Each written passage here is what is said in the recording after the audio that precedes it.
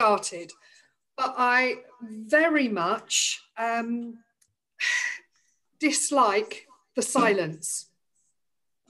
So when we get going, please feel free to unmute yourself and ask me any questions at any time. Now, somebody made a comment before about the chat, that you can put, you can do chat. The trouble is, I'm looking at the painting, so I can't see the live chat whilst I'm going. So if you want to ask me anything, please just unmute yourself and shout. We'll have a little chat, and then maybe you can mute yourself back after. How do you unmute yourself normally? Can you see a microphone? No, I can't. I can see on the top left-hand corner. Mari, are you on a laptop? I'm on a laptop. The mute button. It's a mute button. It's the bottom left-hand corner then. Yeah, I can see. Yes. Oh, I see. Something's bottom left-hand corner. It's got Claire Marshall then. It's got 3 little lines. 1, 2, 3. Yeah, I think so. Yeah, I can see, it says Claire Marshall there at the moment. Oh, it's just beneath. No, it's just beneath your name. If you hover over the screen, Mari. Pardon? If you hover your cursor over the screen, there should be a little bar that comes up across the bottom, and it's got a microphone in the bottom left-hand corner. Bottom left-hand corner. I can see it. Yeah. Yeah. Well, all you do is click on that. Right, you've muted yourself. Click on it again, and you'll unmute yourself. That's it. That's it. So now you can do it. So if you want to ask me a question at any time, once I get started, I will mute everybody. But when if you want to ask me anything, just unmute yourself and ask. You press the microphone, ask the question, and then when you've answered the question, mute it again. I've got this technology, I'm not up to it. It's the easiest way I've found of doing it, because I can't monitor the chat at the same time as Ben. So. Makes sense. Yeah, and like I say, I will also make the picture that I'm working on big for everybody, so you should be able to follow that. Right, thank you. Is that all right? Yeah. Can you hear me? Yes. Yeah. At the top right of my iPad, it's got the red record button on. Is that normal? Is that just a default? That's because I'm recording it, because you've asked for a recording to be able to watch back. Okay. I'll let you record it. Yeah, I've got it. Well, yes. Because I'm the host, I'm recording it. Yeah, so sure. That's just I letting you know I was it's being recording recorded. it as well for a minute. So you don't do a topless flamenco dance in the background. Try not. Oh, you're spoiling all their fun. Well, you can if you want, but the others will be able to see it. I've run out of feathers. I'm sure there's been some hilarious stuff on these Zoom meetings anyway. I'm sure. Well, there are people who've forgotten that they're on camera, and they've been having the meeting in the nude and all sorts of things. I've seen clips of. Yeah, some lawyer he had these filters on his screen, and he looked like a cat or something. Oh yes, I saw that. He couldn't get rid of it, you know. So, yes. Harvey's joined us now, but I can't see him. Can you hear us, Harvey? I can see something. No, can't see him. No, never mind. You'll sort it out, I suppose. Okay. Well, I'm going to get started in a second, but I'll just. Oh, we've got more people. Alan's just. Oh, there's Alan. hello. Hello. Hello. Hello, Alan. Hello. Hello. Good to see you all. Yeah, you. Okay. Oh, there's just a message from Pauline Fahy. She said she got the message on Zoom, but at the moment she can't get audio. So she got my chat, so she knows. So I'm gonna I'll go off quiet and see if I can help her by text. Yeah. Okay, she should have the audio. The only reason she might not is if she's got her device on mute, or silent. Yeah, that's what I thought. Okay, well, what I'm going to do is I'm going to start by muting everybody. It's going to take me just a couple of seconds to go around and mute everybody, and then unmute the camera that I'm going to be working from. So bear with me a second.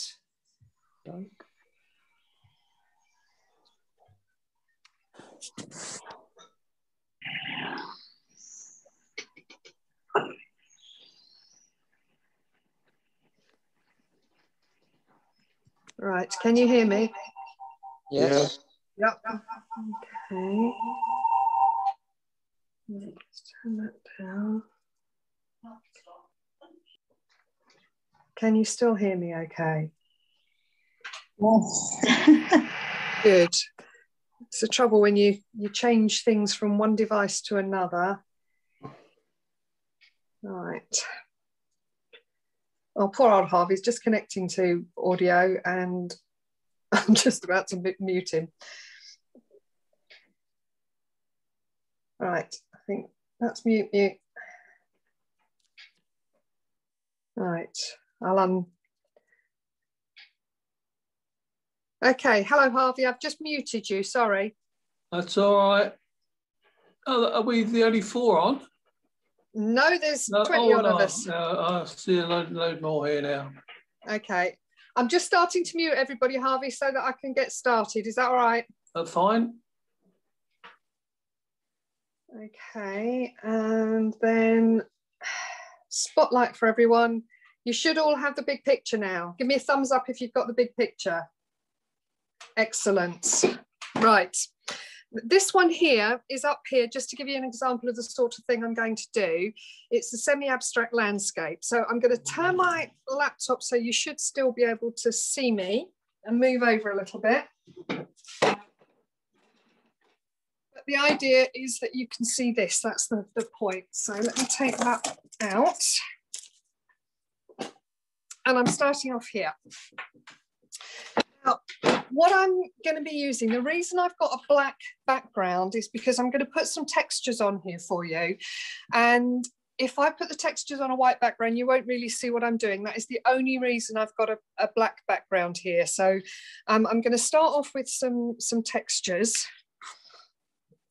The first of the textures that I've got is this, it's a crystal mortar. Okay, so it's a texture medium, it's a Peterborough texture medium, and it's got like little pieces of mica and crystal in there. So when I put that on, this is much easier when you're on a flat surface. See, it just sticks to the surface and gives you these interesting textures. Can you hear that texture as I put it across? It just gives sort of surface, it's like grit or sand on your surface. But once that's dried, that dries really, really firm. So I've got a couple of different textures here. I've got that one. This one here is a sand texture gel.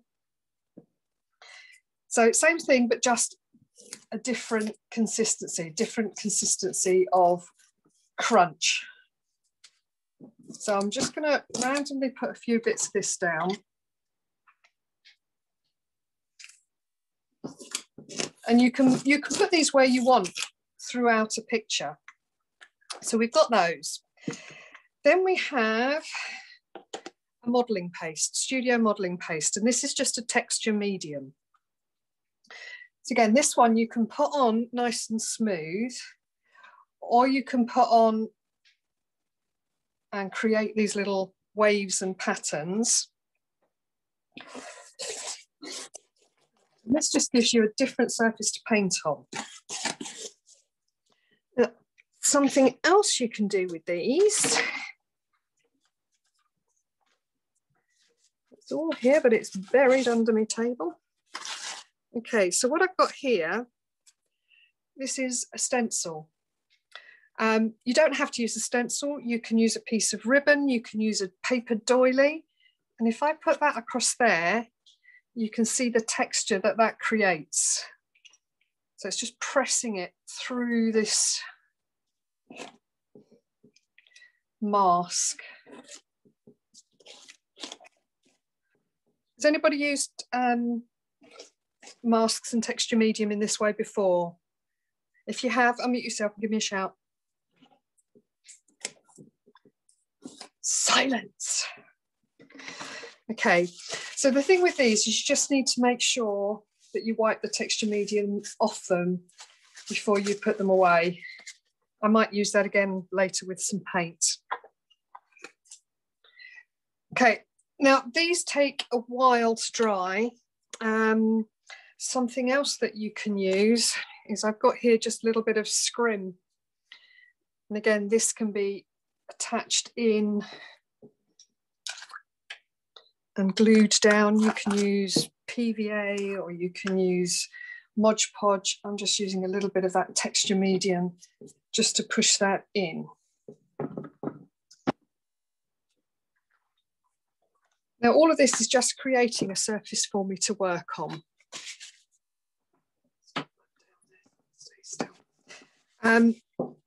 You don't have to do textures, but when you're doing abstract work, it just allows you to have slightly different things happen when you come to painting. Now, much as it would be lovely to sit and chat for an hour, it probably wouldn't be that exciting a demo if we waited for this to dry, because that's going to take about an hour.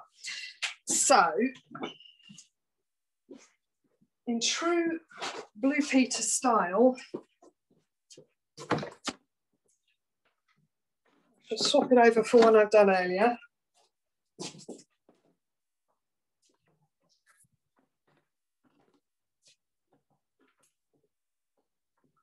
And I've just put more black gesso over the whole thing just to make it even. Go. But you can still see that texture, can't you? You can see where I've had those texture mediums. I've got a leaf stuck into it here. I've got pieces of paper stuck on there. I've got various bits of texture medium throughout this. And that's a little bit bigger, so I'm just going to pull you back a little bit so you can see the whole thing. There we go. So it's time to get started. To start off with, we just need to think about our background colours.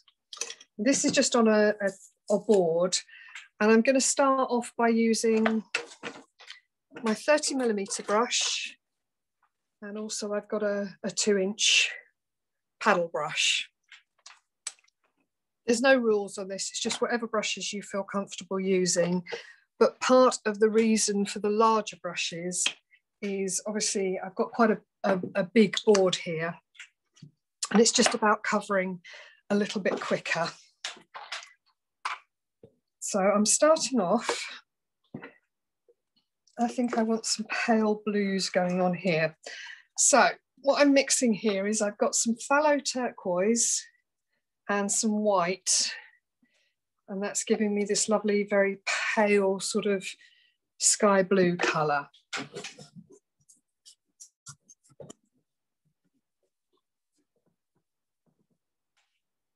And I need to get some coverage. Hello, I have a person. Oh, they've gone. Hello. Hello. How are you? Good, thank you. Are you just joining us, or have you got a question? No, just joining, sorry. Oh, no, that's all right. Welcome. Thank you. So I'm picking up bits of different colours. So I've got my white, I've got my phthalo turquoise, and I've got some ultramarine. And that's where I'm starting with this.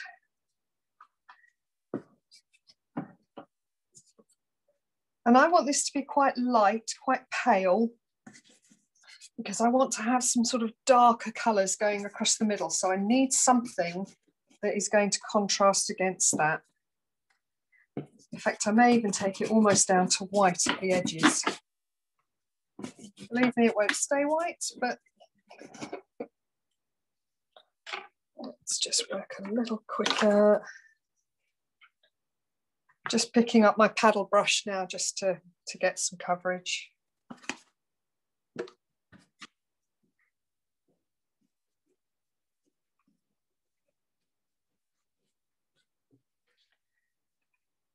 If you wanted to, you can see already how we're starting to get things showing through. So if you wanted to in an area, you don't have to put the paint all over. You can allow that background colour to show through.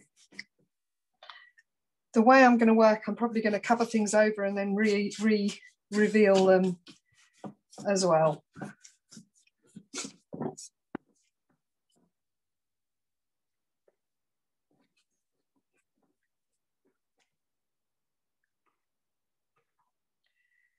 Let's have a bit more of my turquoise.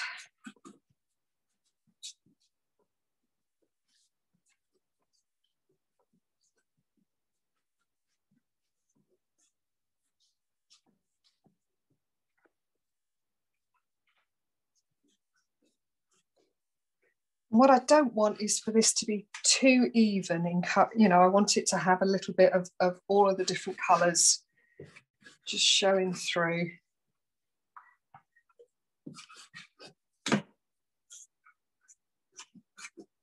My brush strokes are going in lots of different directions as well. I'm not trying to be too even. Again, it's about trying to give myself some variety. So instead of just doing them all left to right, I'm doing some up and down, some left to right, and I keep moving my brush around.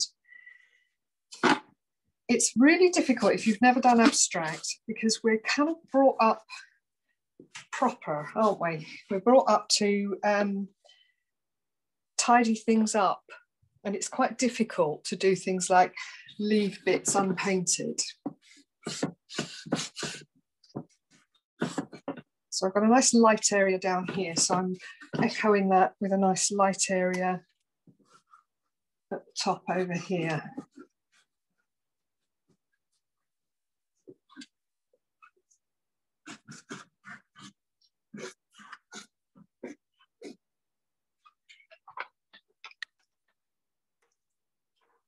Right. So I need to have a little think about this just for a second. Sort out my paints.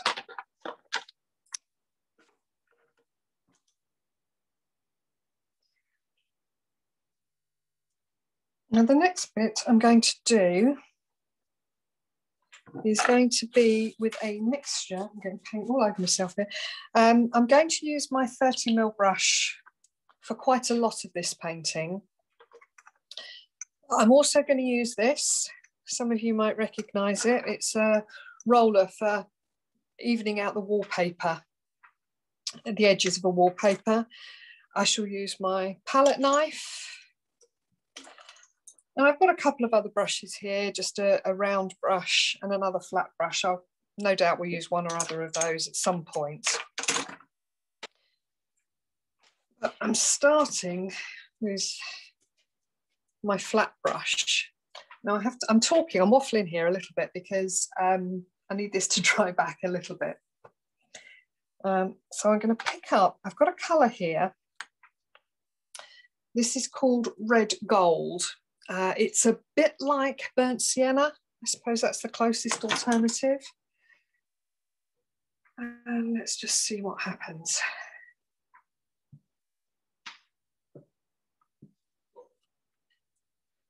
And I love that sort of warm orangey colour against those blues. And you can see I've got the brush and the paint very dry. And this is where you start to see some of those textures coming through.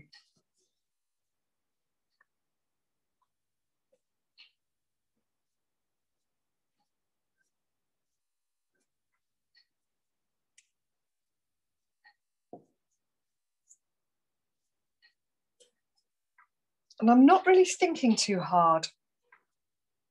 I think it's one of those things with abstracts. You kind of just have to go with the flow a little bit. So I quite like this kind of quite dynamic shape that I've got going on. Next thing I'm going to use is just a water bottle. It's just good old H2O.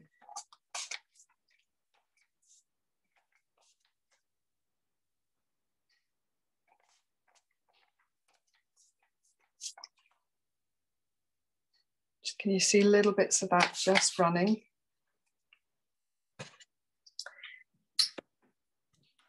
Because we don't want this to be too even, we need some bits to run the other way too.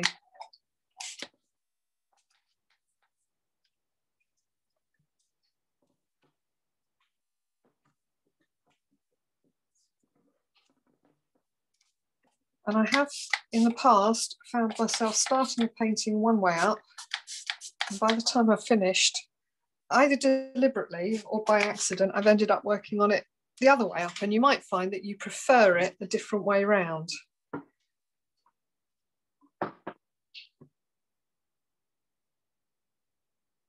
Allowing that run to run a little bit. Let's put this back in.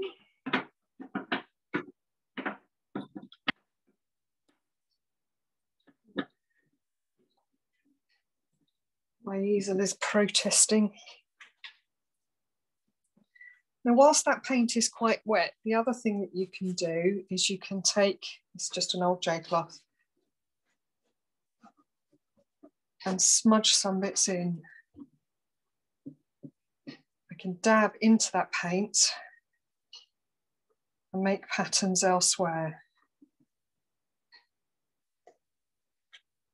I've lifted some of the paint off there, which is fine. It's showing that dark colour underneath.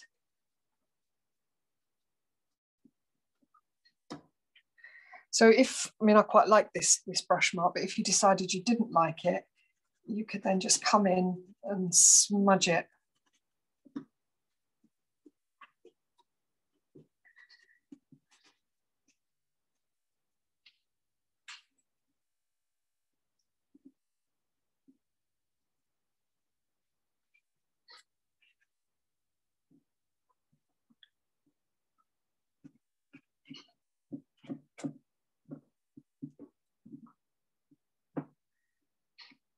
Pick up some of these bits and just give myself a real sort of loose texture from the cloth.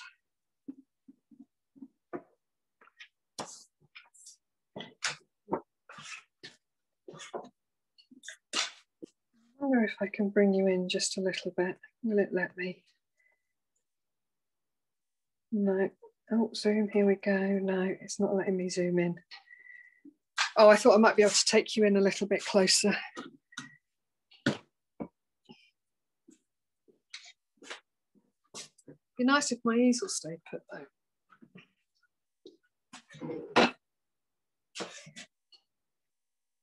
There we go. Is that better? You're back in the middle.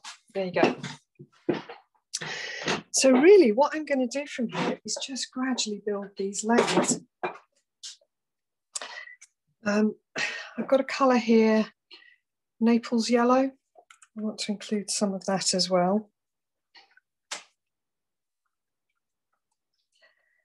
The first half of this demo, I presume John's popping around with a cup of tea about 8 o'clock, is he, for a break? Run off to make the tea for later. So I'm going to put this on with my roller, this a decorating roller. You could use a brayer. There's lots of things that you can use. You can use sponges to put this down. And I've just got the paint. You can see, let's bring that in a little bit. You can see that I've picked that paint up to get that texture.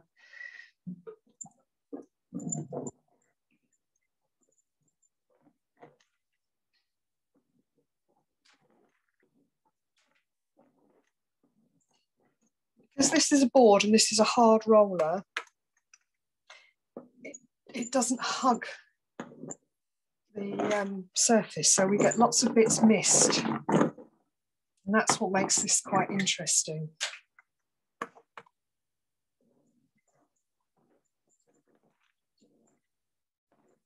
Where I've got stronger texture, it will just sit on top of it.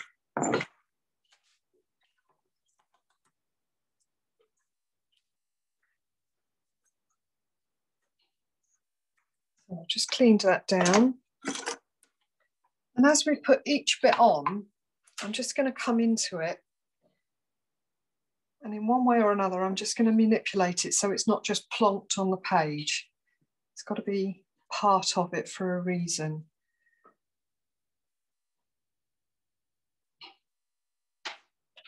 Don't want to lose the textures I've actually got on the surface, but it's just about sometimes breaking those edges.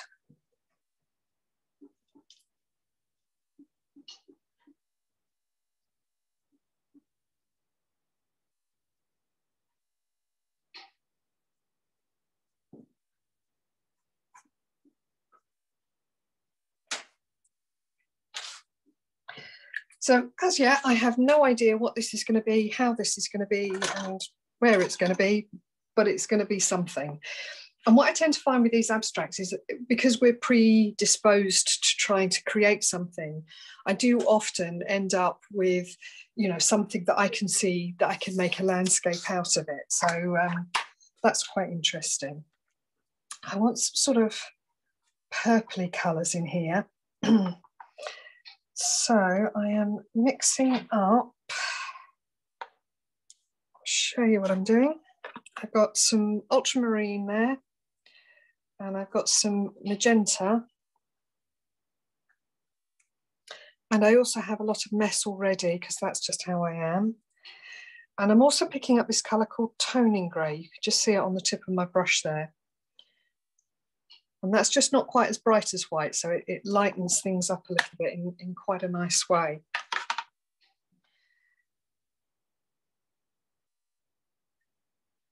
I want to put some of this around in various places.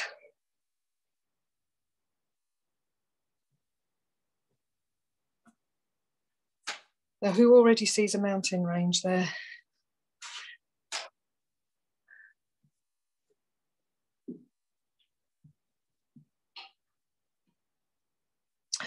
So in terms of choosing my colours, I've started off with that sort of light blue because I quite like that as a base colour. And the red gold and the Naples yellow contrast quite nicely with it. And these sort of purples I also think go quite nicely against that Naples yellow. So I'm just looking for things that are going to stand out against one another. Constantly looking at how that works. And what I try to do is I don't want to fill the whole thing. Just going to put a bit of that up there and then wash most of it out again.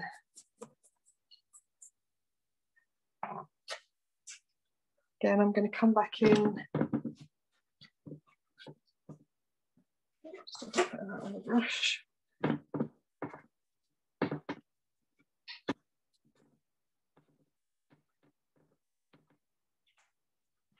I like the way that's run down into the middle there.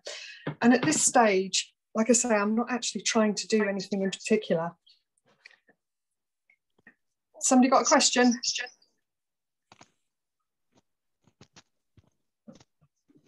No? You're mesmerised or you've all gone off to watch EastEnders? I think we're all mesmerised, Denise. I hope so. I hope so. It's a really liberating way of working because for a long time, it doesn't actually matter what happens. And you can keep building these layers and building them and building them. So I've just cleaned my brush and I'm just drying it down so it's not too wet. Again, I want to break some of these edges.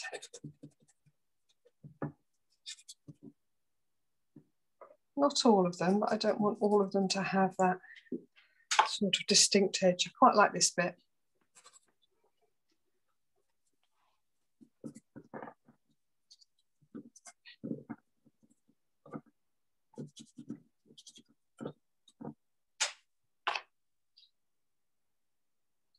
Now I'm going to start messy early. So I've picked up my purple, but I've added a little bit of water to it. So it's a little bit runnier than it was.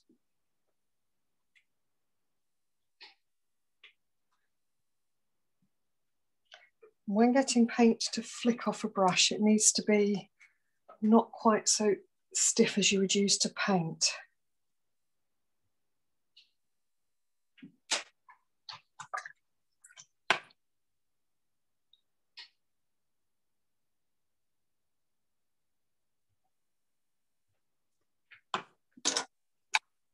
Just coming down to a smaller brush here.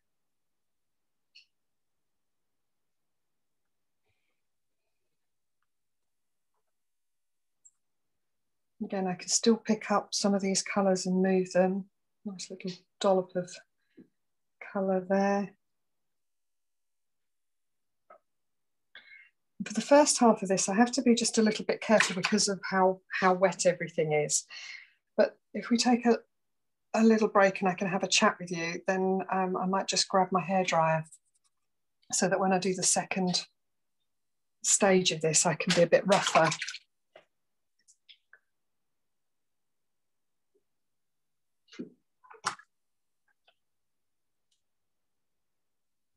And just coming back in, picking up some of my red gold. So I'm just picking up all these colours. I probably won't, other than, you know, putting in a bit more light and a bit more dark, I probably won't add a huge amount more colour to this because I think there's probably enough colour going on here.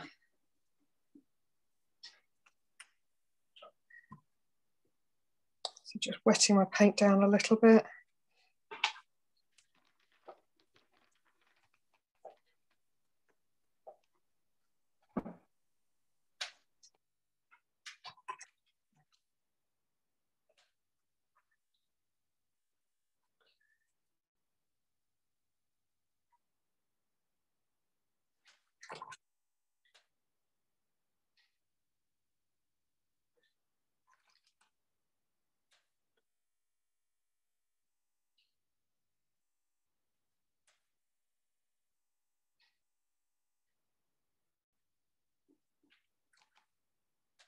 So truthfully, I'm playing. That's all I'm doing here.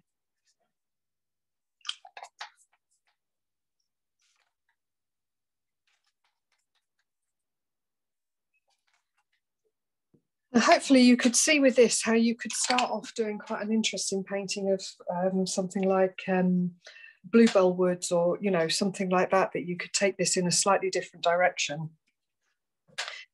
I quite like to see these as big landscapes. Although I do try very hard not to actually make them representational at the end. It's quite difficult to do though.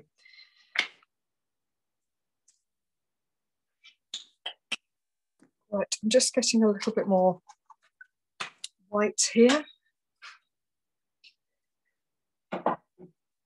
Just start building some of that. So I've just got some white on the brush.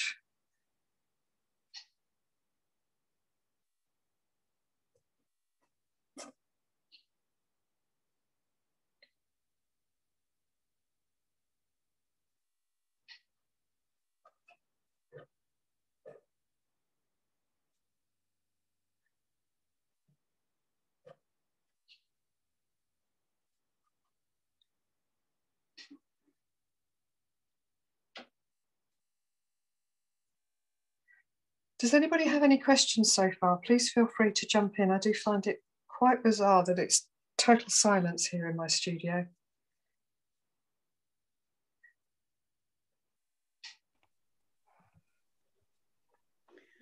Denise? Yes. It's not so much of a question, it's an observation. Yep. From what you're saying, you start off and you kind of play really for a start without too much thinking.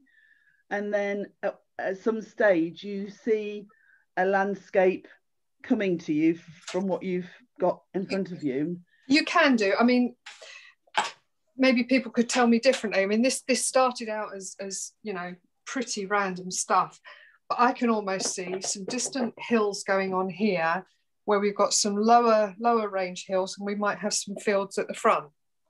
Yeah. That's the way my brain works. That doesn't mean to say it should be made into that. This one that I was showing you before, again, I could see fields and farms and various other things, but I decided not to take it to the point where it was a representational picture because I loved it as it was. And it's sometimes quite difficult not to do that, you know? We kind of... That was my question, really. My question was, how do you stop yourself from overthinking in the first place at the beginning? What you do is you go and have a cup of tea, you get your cup of tea and you sit back and you observe it. And before you decide that you're going to make it into mountains and a landscape, see, the thing is, you just have to look at it. And my view on it is, I'm going to put more detail through this central belt. I've just turned around and looked at this on the screen, and this is almost a reflection going on here. But if I put enough information that you can make that into a landscape, but you don't have to, then the idea of not completing it doesn't become an issue, because if I can see things in it, you'd be able to see something in it, but you'd see something slightly different to me. Mm-hmm. So I think it becomes quite exciting. Exciting, yeah. When you don't finish it. If you tell everybody exactly what it is, they go, oh, that's exactly what it is. But if you don't tell them exactly, then they have to work a little bit. And it's quite nice when you have to work a little bit as a viewer. It makes it a little bit more interesting. Denise? Yes. And what I can see at the moment, you know, even if you left it as it is, I know you're going to do some more to it, but I can see like autumn leaves, autumn trees. Oh, okay, yes. So sort of on the on where the brown texture is on the right hand side, and then there's a line of more brown texture. As you say, it looks like a reflection. Yep. So that blue bit going across to the right hand side in the middle is, to me, water, but with autumn trees at the top on a hillside, and an autumn tree at the front, and then autumn trees on the left hand side. Because of the texture. The texture creates, you know, like autumn trees. Well, I have to say, I do use this roller for putting leaves on trees when I'm not doing abstract or when I'm not doing textured work. I just use this because it gives this amazing sort of broken mark. And I need to find somebody who makes these and get them to brand some for me.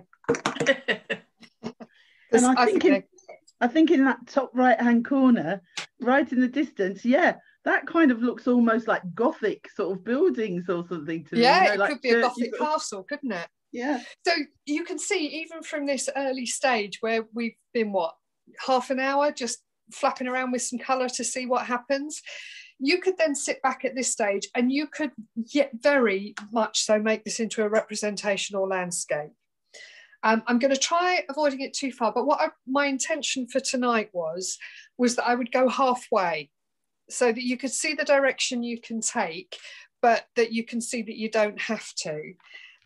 There's things I like about this already. There's things I'm not so keen on. There's things that I want to mess up, because I love the texture in this bit across there, but I think it's quite a big chunk. But that may be that later I put some lines across it or something. I quite like this sort of vertical nature of those runs. Might make a little bit more of that. So you can see there's, you know, there isn't, it's a style of painting where there aren't any rules. And I quite like that little softness going on up there, but I want to,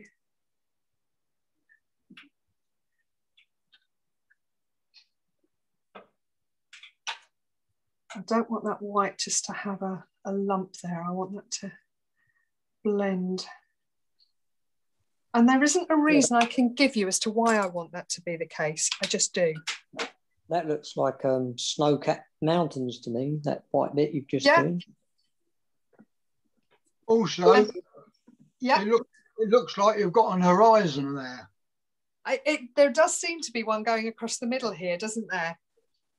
I might need to break that, because again, it's about saying, do we want this to be that conventional? I might add in on the next layer, once this is dried off, I might do some more runs. I'm not quite sure. That bit kind of is a bit meh to me at the minute. So I might come back in with a little bit more of my red gold. I'm going to add a bit of yellow ochre into it as well. Don't tell anyone I'm using another colour, will you?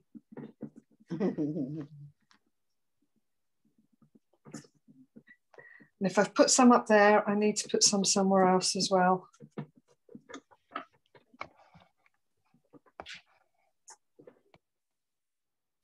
Now, I've tried to do those opposites so that they're definitely not going to be a reflection, but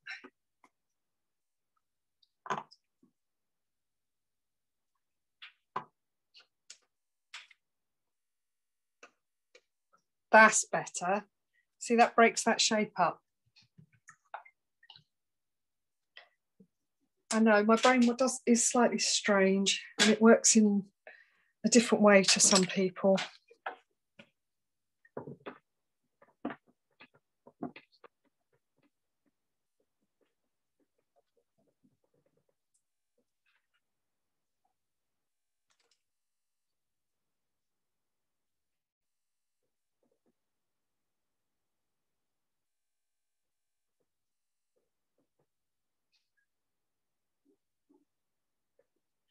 I'll just put my ultramarine down with, and I had a bit of the Naples yellow on my brush, so I've got a little bit of green showing up in places.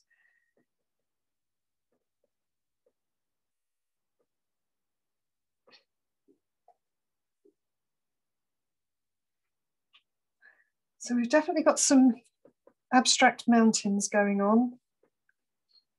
We've got some trees.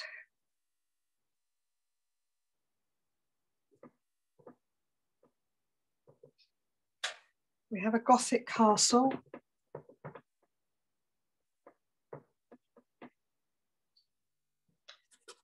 And we have some background.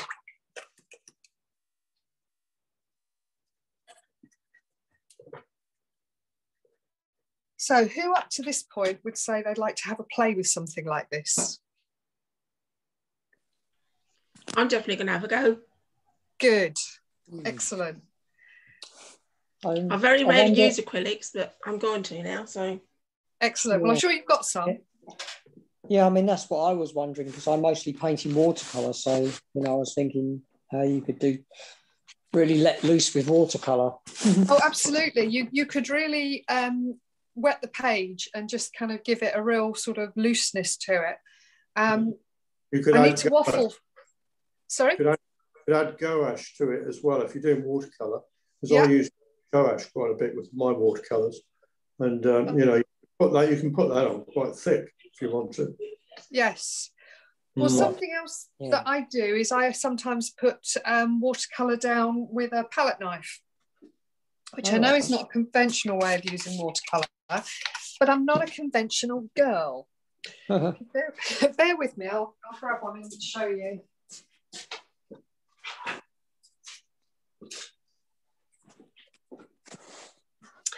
Now, I did end up making this into a scene, but this was lots of watercolour put down with a palette knife, lots of spray, and then when it dried, I kind of had a look to see what I could see and made a picture out of it. So absolutely, you can do this with watercolour. You don't have to take it to the point of having a landscape.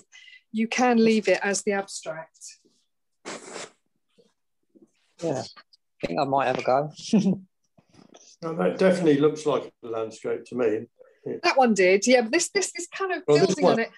And I want to try and avoid it being too landscapey, but I want elements in there that could be a landscape so that you can make your own mind up about it. I absolutely love that mountain range bit where the, you know, you could either determine it's either snow-covered mountains or it's clouds over the mountains. Yeah. Yeah, I absolutely love that piece. That really is lovely, that is. Thank you. Thank you. I hope I don't mess it up later. I tell you what I like as well, that like you did put that little bit of yellow ochre and then you matched it the other side. Well, the way you've put the white through it here and there, you've got it sort of, there's elements of light all the way through, and that Naples yellow, it sort of brings it all very light and, you know, sort of translucent in a way.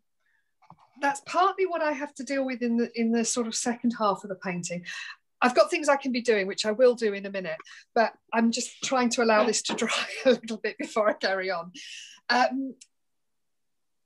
You've got elements in there, and I will be adding some more darks in here and probably some more brights, because at the moment I don't feel it's got enough something. And I am quite prone to putting dark lines across things. And there'll be a bit of a, which I normally hear when I'm in a room, but when it's on Zoom, you don't hear everybody reacting. So yeah, I miss that. I also would like to make a little bit more of the runs. And having been pointed out my Gothic castle, I want to do something with that. Okay, so I'm mixing up just a dark here, which is ultramarine umber and a little touch, just put the red back into it, but a little touch of a really dark green. I just want this really sort of dark colour. I'll be using more darks later. Now, I'm not going to make a castle, but what I'm going to do is put windows everywhere. So I'm just using the side of my brush to press to create these dark shapes.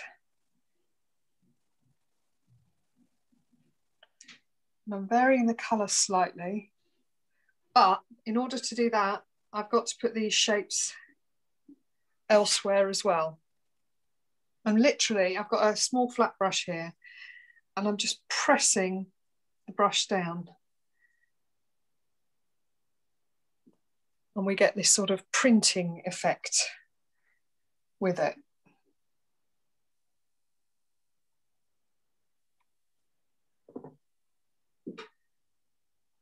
So I need again to change that to a different place as well. So what can be windows up there can be a sort of fence down here if you want to look at it in that way.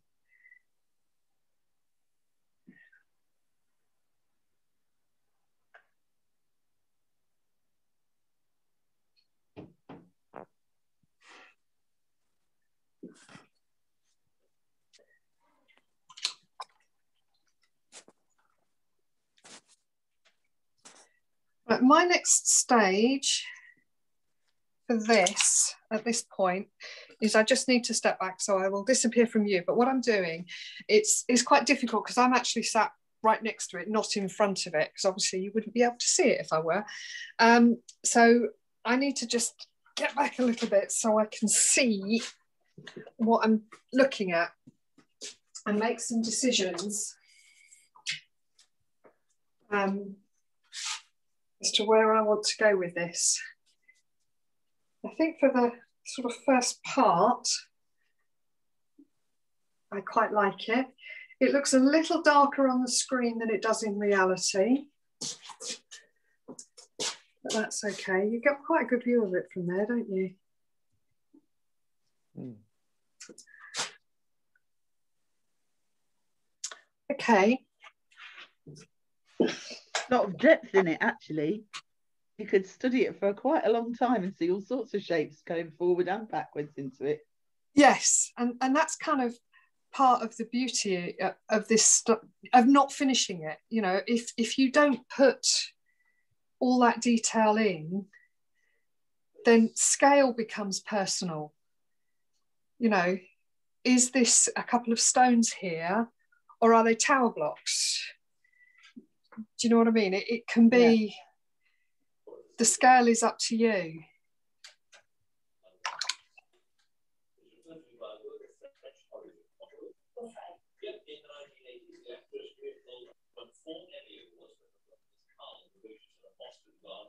Again, I'm playing now, really. I've been playing since I started this, if I'm honest.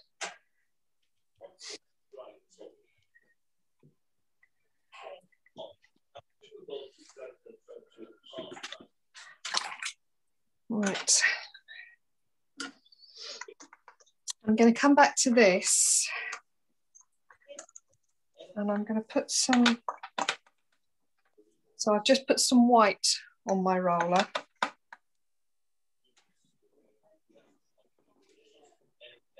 I shall smush a bit later. I've got to avoid messing up my mountains.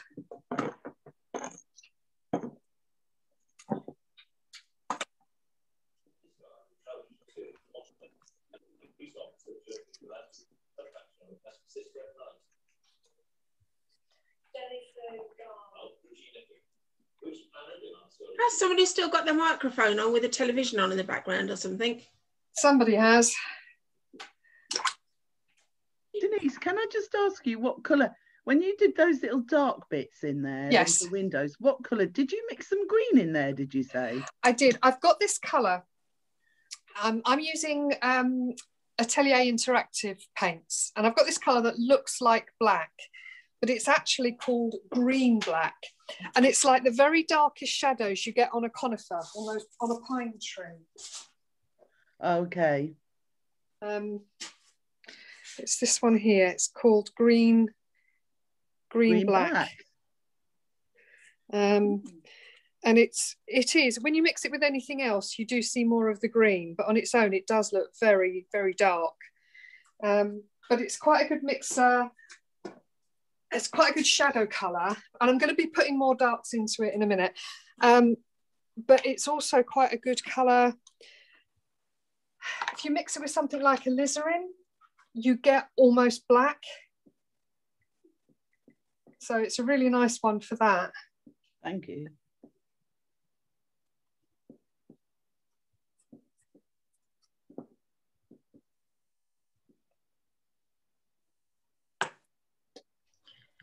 Denise, what are you using for your palettes? You know, those, they look like almost like margarita tub lids. Yeah, no, what they are is you get this and the lid, so those just go together. Yeah. And it becomes an airtight container to keep your acrylics in. Oh, right. And it also comes with the actual water pot, the pot that got my water in.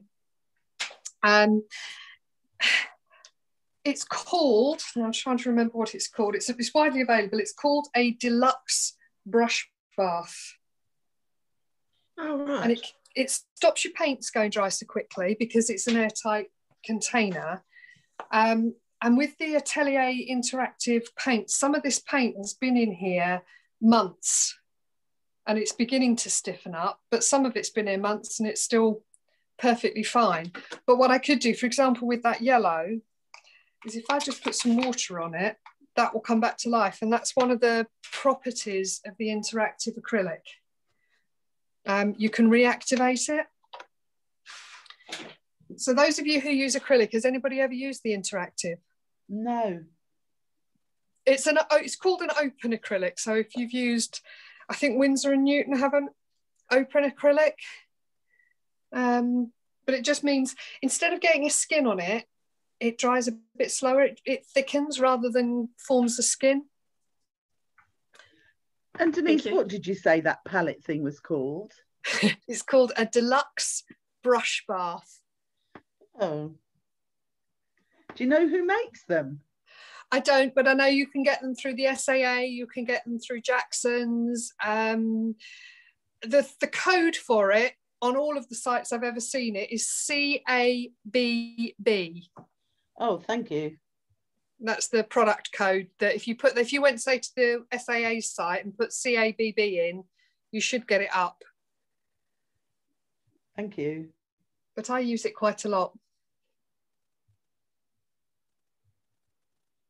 I'm thinking here, I want some more darks to come through here. I haven't used this yet, so I want to have a little play with this. So I'm going to mix my green black with some of my red gold. I'm not mixing it terribly well. I want it to be a bit of this and a bit of that.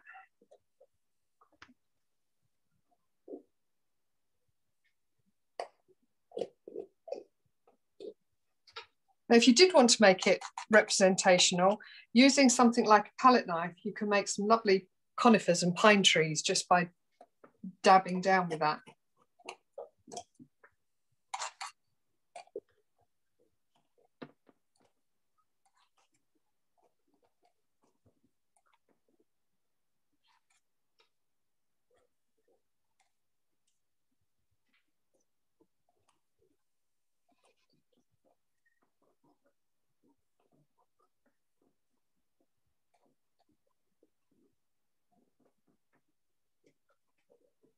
Do you think there's room in the market for an abstract Bob Ross? I've got a bit of my blues and purples on the palette knife as well here.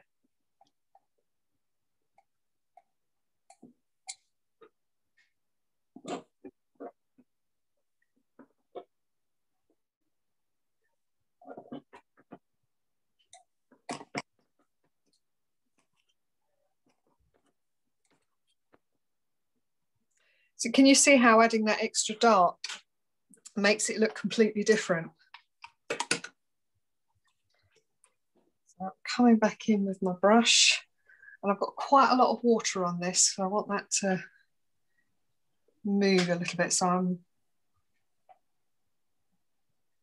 wiggling that.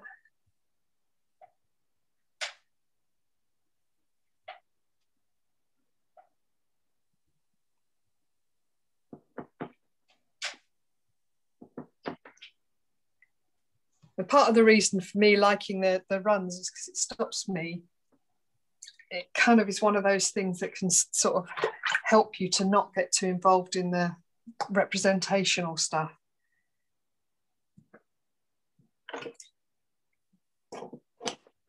And I can scrape back into it. Now I've got bits of paper here which are kind of moving a little bit. They'll be fine once they dry, but for now they're moving.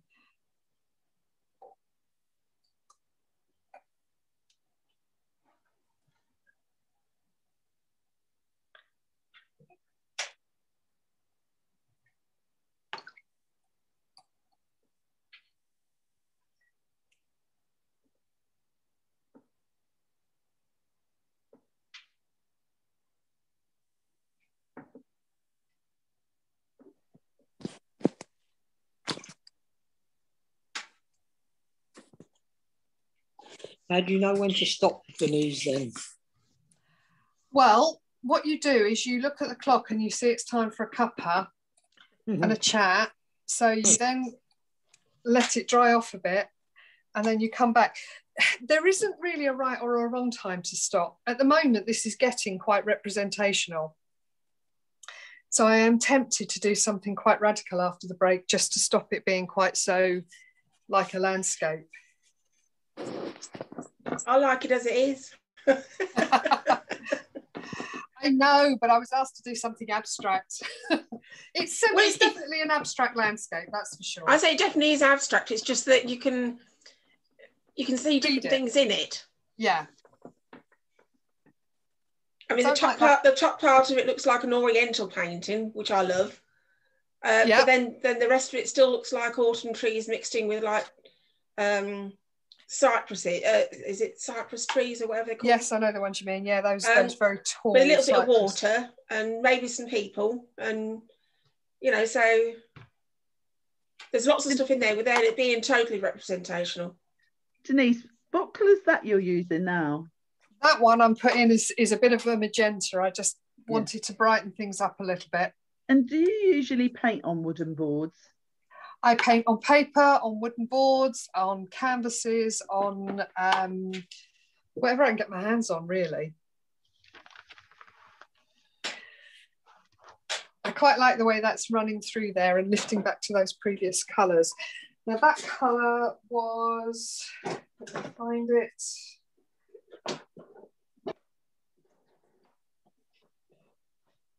Hiding, that's what that colour was. Here we go. It's a quinacridone magenta. That one. These paints, they come in series, so they're artist quality paints. I don't think they're particularly expensive. They start at about £5 for an 80ml tube, and the series do go up to about £15. But I would say 90% of them are under £10, which for, you can see it's quite a decent sized tube. An artist quality paint, I don't think that's too bad at all. But the interactive is available through the SAA. Not sure it is widely available elsewhere.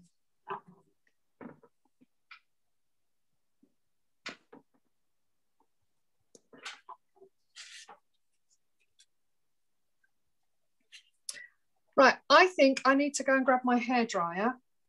So if you all want to unmute yourselves and have a chat for 5 minutes, I need to dry this off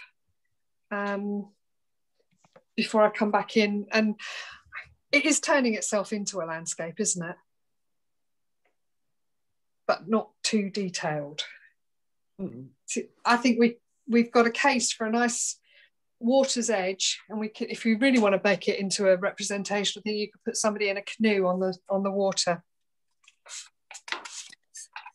So what I'm going to do, I want to grab a cuppa or a biscuit, or if somebody's coming around with a tray, that'd be fine.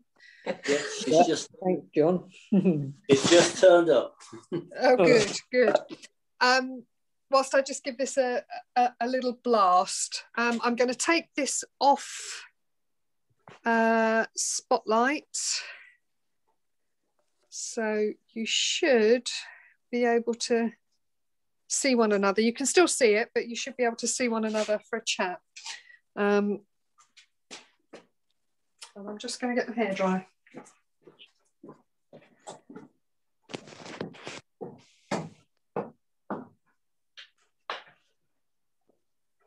So I think that looks really lovely as it is. Yeah.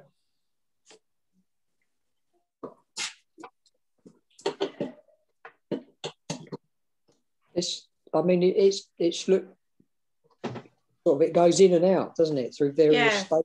You know, I've liked it, and then it sort of goes away, and then I like it again. You know, it's changing so rapidly, sort of. Yeah.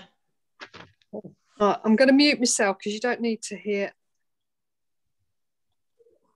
the hairdryer. It's like watching paint dry.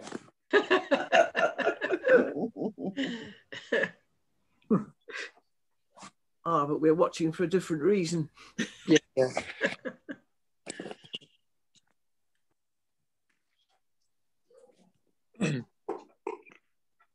Must admit, I can't get my head around abstract painting.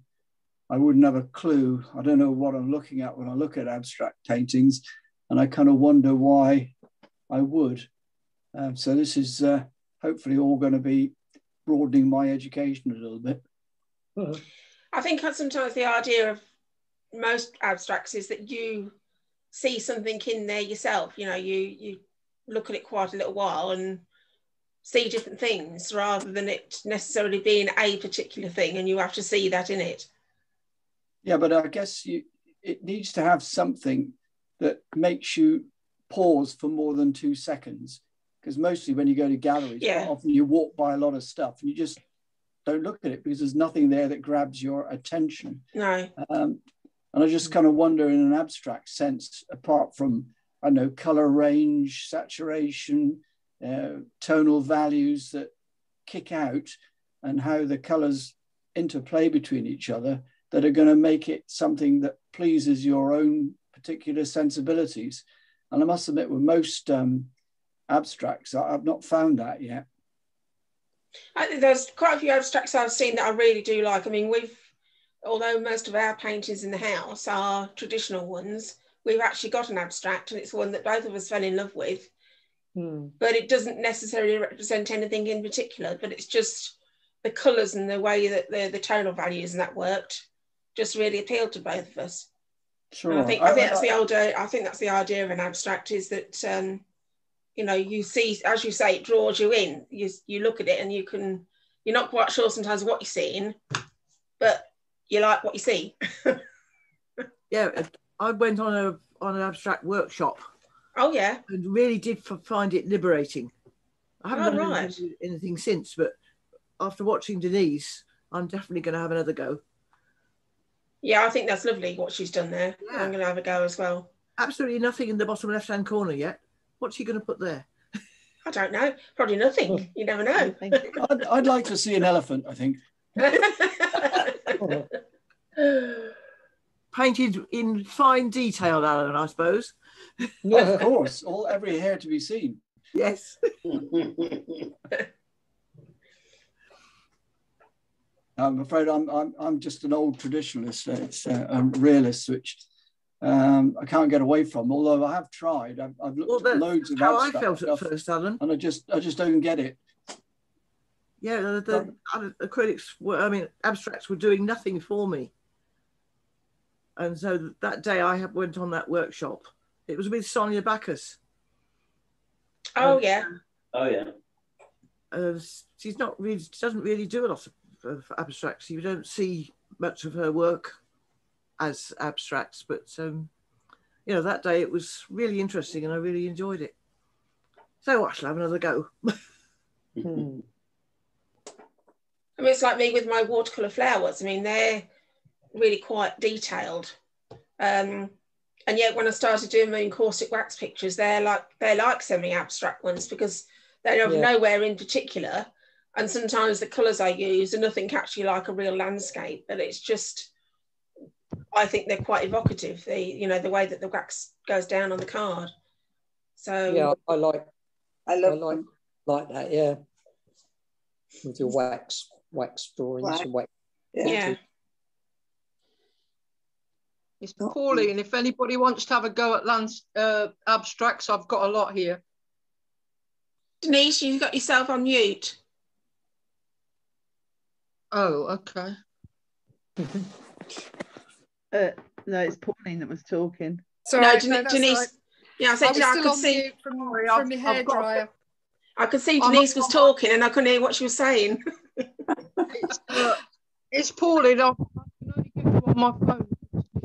Oh yes, yeah. Yeah, we can see it, Pauline. It's lovely. So I've got loads of big ones. Anybody wants to have a go in my workshop, they're welcome. Yes, I think because you do quite big ones, don't you? They're huge. Yeah. I'm painting my workshop out at the moment, but if anybody wants to have a go, they're welcome. Lovely, thank you.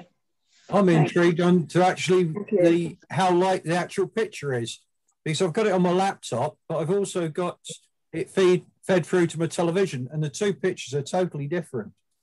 The colour I can see on the screen is different from what I can see in reality. So what I'll have to do, I've got to send you through the link for the recording afterwards. I'll take a photograph of it in daylight tomorrow and send that through to you as well, if you like. Oh, lovely. Thank you.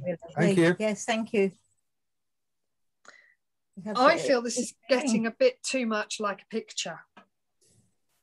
Damn. We like it. You're going to do to it. As if we wanted a picture. I think, Denise, when you do something to it to change it from that, everybody is going to go, oh. But the thing that I quite like is the play aspect of it, because it frees you up from that kind of, is the perspective right? Is this right? Is that wrong? It just is still right from your heart. And what comes out of it is a surprise. It doesn't matter. It hasn't got to be anything exactly real. It hasn't. But if you wanted, you were talking about flowers and elephants. If you wanted to start with a background like this, probably not as much strength of colour in the centre as I've got here, but if you wanted to start with a background like this and then put your elephant on top of it, there's nothing to stop you doing that, but it gives you a very loose textured background. Then you can paint as detailed as you want.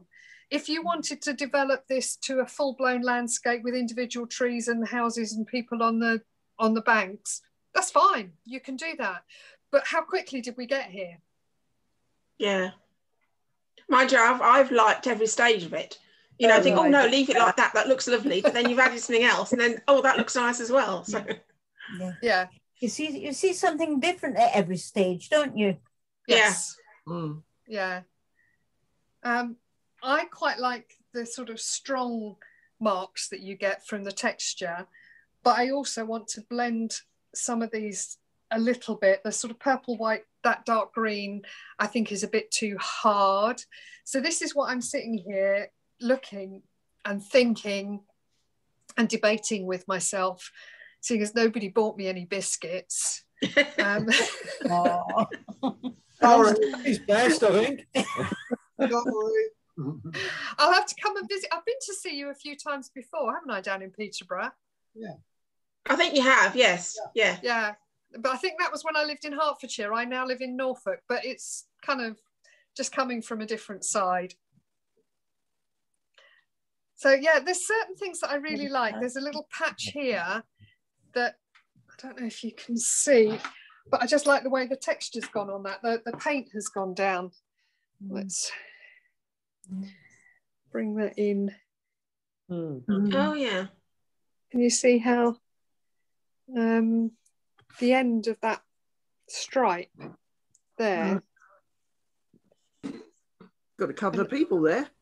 Yeah, but again, you can look at it. If you kind of zoom in like this, you can take a section of it and it's a different painting entirely. It is, isn't it? And then you look at another section. Look, there's a clown's face there. Yeah. What have we got over here? I quite like that sort of wilderness forest that's going on in that corner down there. And you can see the texture there too, can't you? Yeah. You really can. When you zoom in, you can really see the texture. Yeah. It must look good in in real life as such. In 3D. It's brilliant. Right. It's absolutely brilliant. Because you can build it up to whatever degree you want to, really. You make it almost like a sculptural. Yeah, it's like a sculpture. Mm. I was thinking that as you were building it up. It's like when you were doing with the different the roller thing and everything. I was thinking this is rather like when you get a bit of clay and you shape it as you go along. And yeah. I've got a roller like that, and I know what it's for now. Well, my husband thinks we've got one in the decorating box, but we don't. Not anymore. Yes. Not now. Yeah, that's water. That I thought we had one. Okay. Not playing it. But yeah, what I like about the roller is the fact that it's this kind of hard surface. So a sponge would kind of fill in all the cracks, fill in all the gaps, but this rides over the top of them rather than, sinking into it. And that's what I quite like. A brayer, if you've ever done printing, like lino cutting or whatever, and you've got one of those rubber brayers, that would work as well. Got a few of them. Yeah, they would work fine. But to be honest, there is nothing that wouldn't work. There's nothing that's not worth trying. You could roll a toilet roll middle through your paint, and that would give you a texture. Yeah. It's all worth having a go and seeing what you come up with. Just being brave enough, isn't it? Yeah, it is. It's about not caring, not worrying. Yeah. It's not caring. I care that you have a good demonstration, and I care that I get a good picture. Perhaps that's the wrong word. But what I don't want to do is give myself any preconceptions. I pulled something else out here earlier. If you're doing a landscape and you do end up wanting it to be a landscape, you can always take pieces of old maps that you can get, book maps in charity shops when you're allowed back into charity shops, and you can put bits of a map of the area that you want to paint, which I think is quite interesting. So, there's lots of different things you can play with. Yeah. So you could make a collage on top of that, couldn't you? Oh, yeah, absolutely. I put bits of newspaper into paintings. Yeah. All sorts, really. I might put some newspaper into this. I don't know. I haven't kind of figured out how it's going to end, because that's what it is. We don't know yet. I see Lord of the Rings in that. There is an epic New Zealand background, isn't there? Yeah.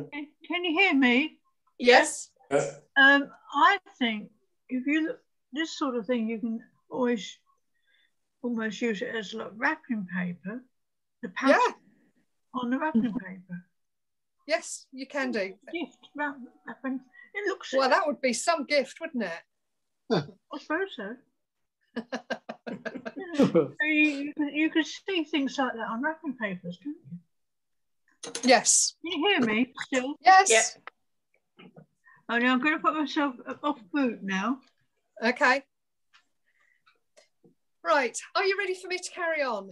Yes. Yes. If you would like to mute yourselves, I'll put this back on pin spotlight for everyone. There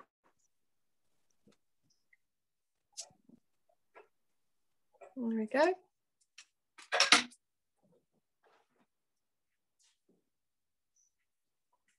Okay, so I'm going to come back in with my stencil now. And I'm going to make up a bit more of my sort of purpley colour, but I'm adding some grey to it. So it's a very pale purple this time. Where should we put some of this?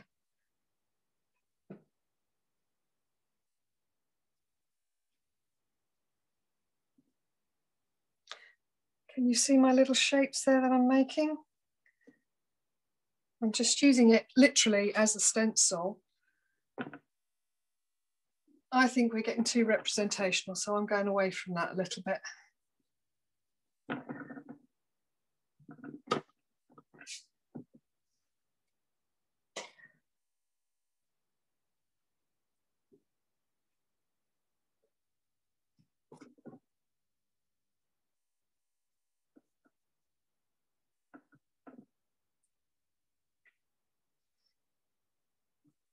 Somebody was worried I had nothing in this corner.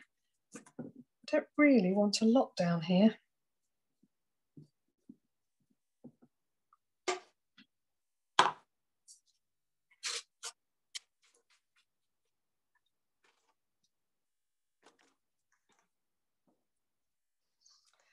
Okay, I'm coming back to my brush. I didn't really like that sort of transition. I thought that was a bit too sharp there. So I'm coming back in and I'm going to mix my red gold with my Naples yellow and a little bit of that magenta. I want this sort of peachy colour.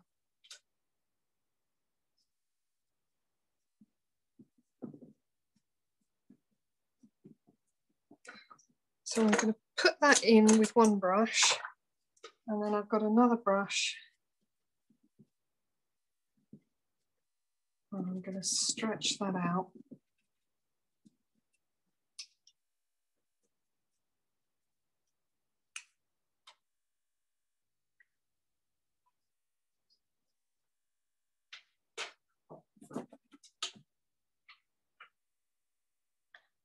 Now I've got kind of my background dry, I can be a bit more brutal when it comes to sort of rubbing colours back.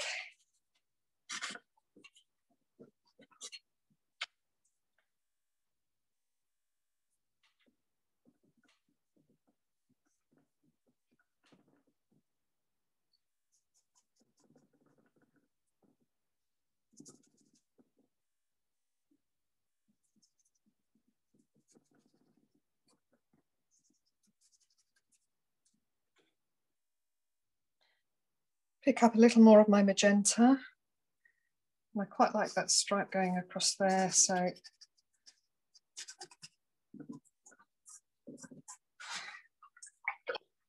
on my brush and get rid of quite a lot of it.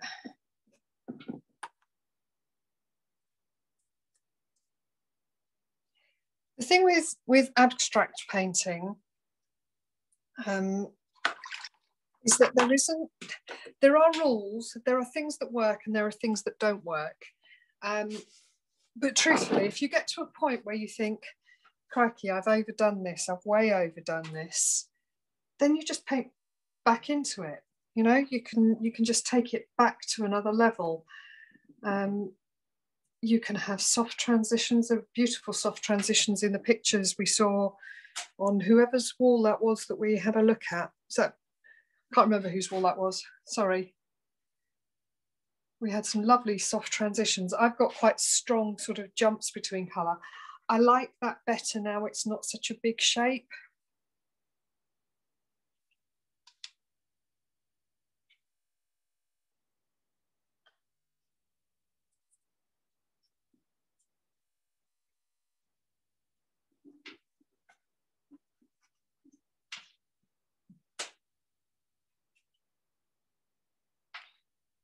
Now, something I haven't used much of for a while is the ultramarine and the turquoise that I started off with. So I'm going to start bringing some of those back in. Just little flashes of these blues. This phthalo turquoise is an incredible colour that I have in my background.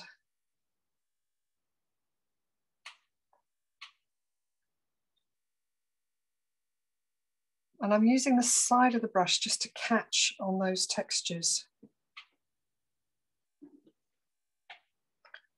I'll bring that back across to you in a minute so you can see the way that's kind of rubbed on the bits of thing that are stuck in the picture.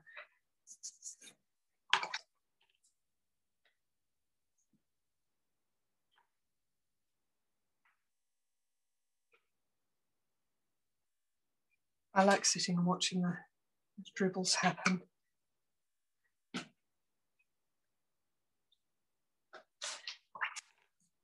I also like it when they go upside down.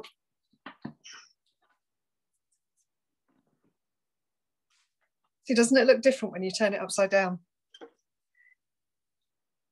So let's have some turquoise and my magenta.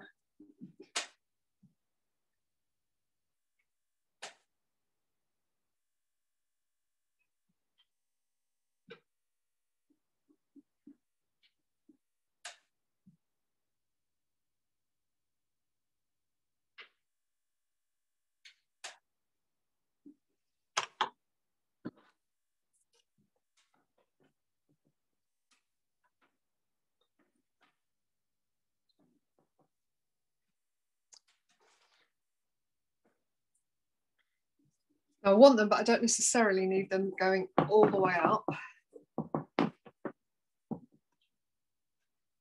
Up here, my background has got a bit scratchy. I had my paint a little bit dilute, so I need to do something with that.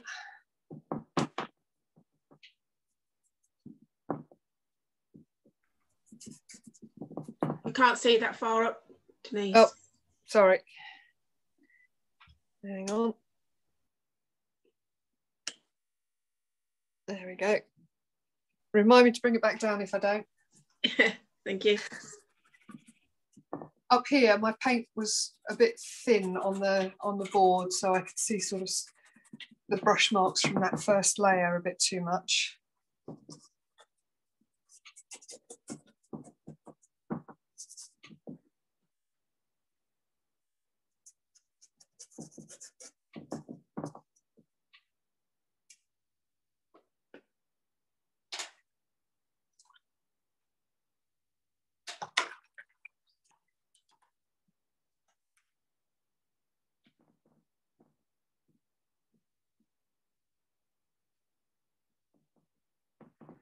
And everybody I've ever seen do abstract work does it their own way. They do it slightly different.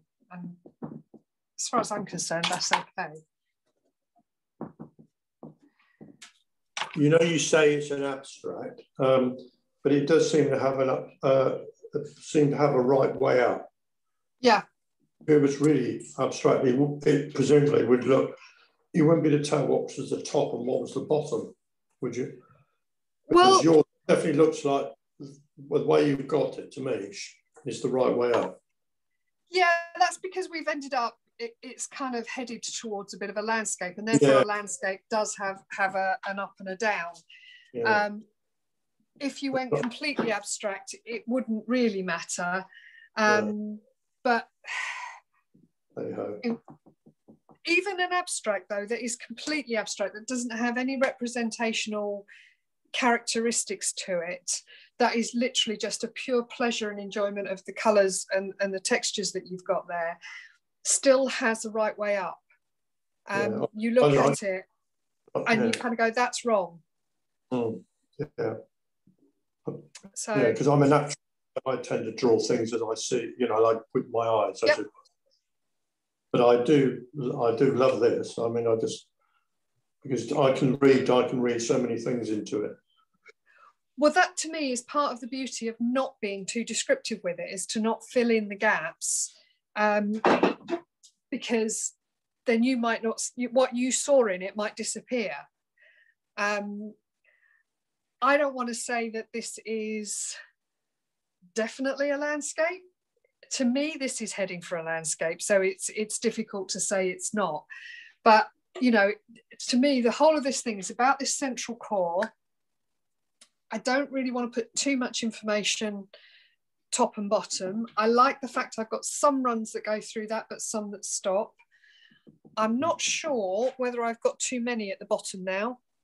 And I also want to come back across some of them in the middle. So that's kind of where my thinking is.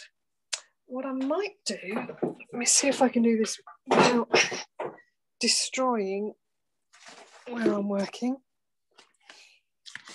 If only you could see when we do these Zoom workshops, how we have to set everything up. It's hilarious trying to actually work around having a computer, an iPad, and all your tape and everything, and sitting next to what you're doing.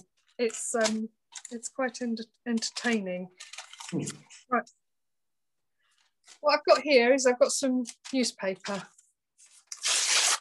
I'm just going to tear it into some strips.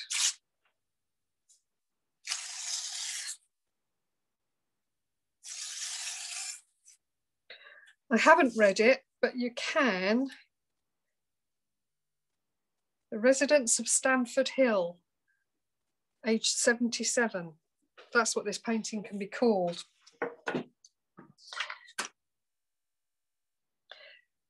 So I'm going to bring in some paint. Now, paint is basically glue with colour in it. So wherever you paint under and over, it will stick down. Now, obviously, you can do this with PVA or something as well. That's fine. So what I have to do is find bits that I would like to add to that are a bit bland.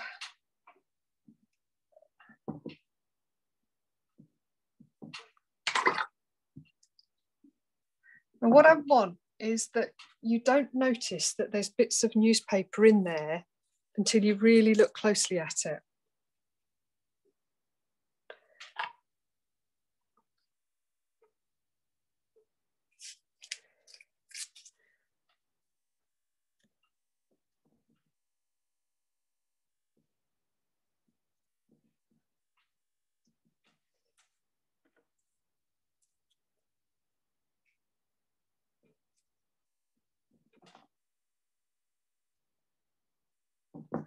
Now, going back to conventionality, I've put all of those pieces of newspaper the right way up so you can read them. Isn't that weird?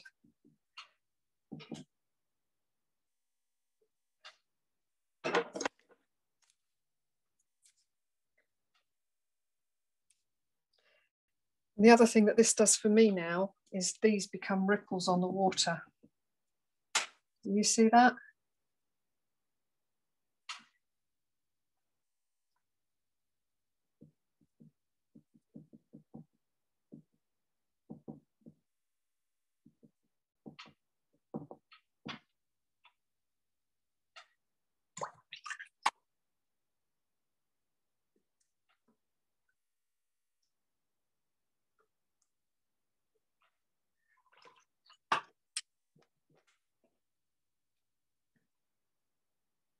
Right, what have I just covered over that you all wanted to leave staying there, and what have I not covered over that you go, that could do with a bit of something on it? My autumn trees disappeared. Oh, sorry. That's all right. It actually looks all right because it looks as though there's a different colour tree there with a reflection in some water. So there you go.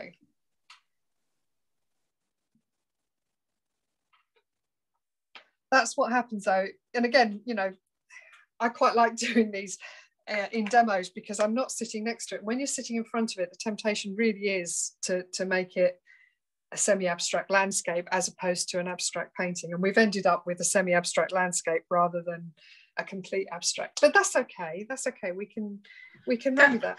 That's actually what we asked for, was a semi-abstract landscape. There you go. Well, that's what we've ended up that's with. what we've done, yeah. I think because it's ended up more landscape than anything else, I am going to put a few more sort of details into it. But I'm still going to play. I don't like these that I put down here.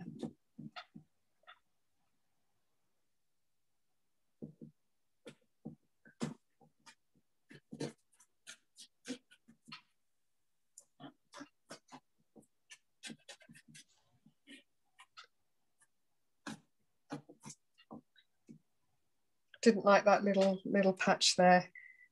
Again, sometimes you can't really determine as to why you don't like something. It's just when you sort of sit back a little bit, you kind of go, Right, semi-abstract landscape, becoming more landscapey. I'm coming back to what I had before and using the brush as a printing tool with my dark green.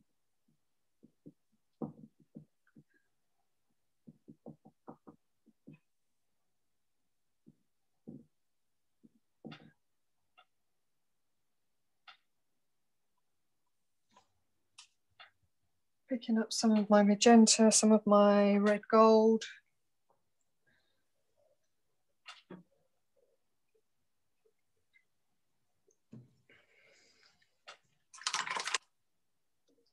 But before I kind of come into details, there is something I just want to do. I want to make up some dark, so I've got my red gold and my green, black, and a little bit of ultramarine. So what I've got is this rich dark colour here. And with my roller, I'm trying to get it just onto one edge of the roller. So I'm just turning my roller around.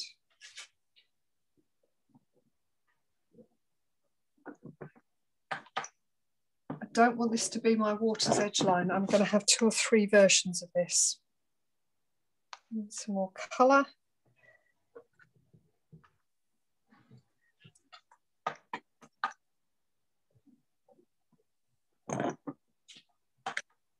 Deliberately making these a bit wavy.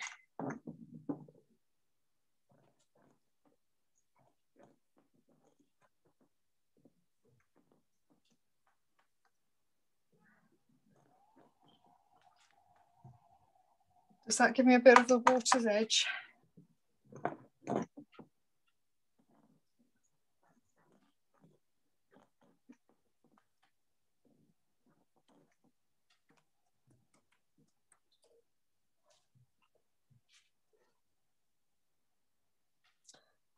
Okay, clean the brush down a little bit.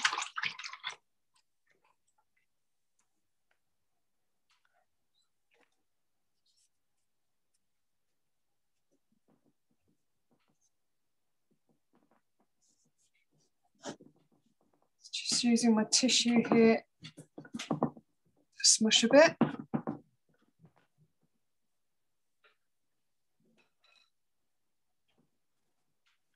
If I fall on the floor, don't panic, your chair's just fallen apart.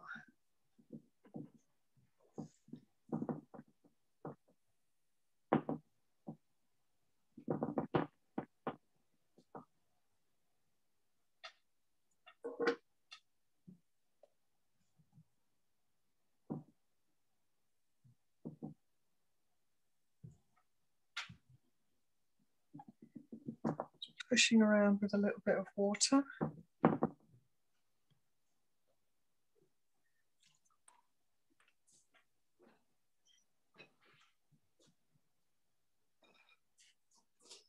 See, look, the chair really did fall apart. Bits are coming off it.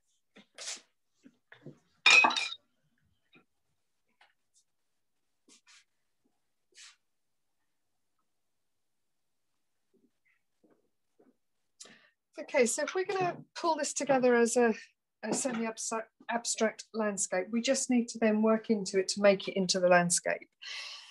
So it's a bit of push and pull.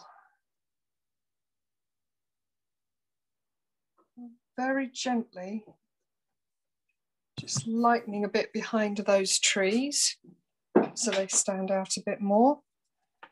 Can you zoom in so we can see what the newspaper parts look like?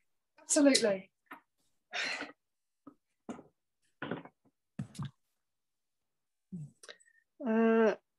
Find you a bit. Can you just see in the middle there? You can just see that texture, that sort of the writing as a line. Compassionate. Can you read that? Yeah, you can see that. Yeah. Under something, wasn't it? Yeah. Yeah. So oh, yes, yeah. I don't want it to be such that you really see it. But, you know, I know that when you look at it, you can go, oh, I didn't notice that before. Right, coming back to my dark.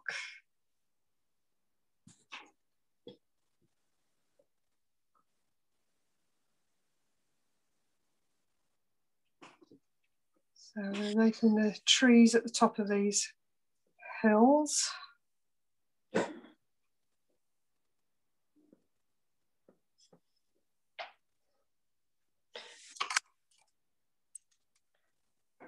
And I'm just taking some water and washing away at the bottom. So just sort of fade down.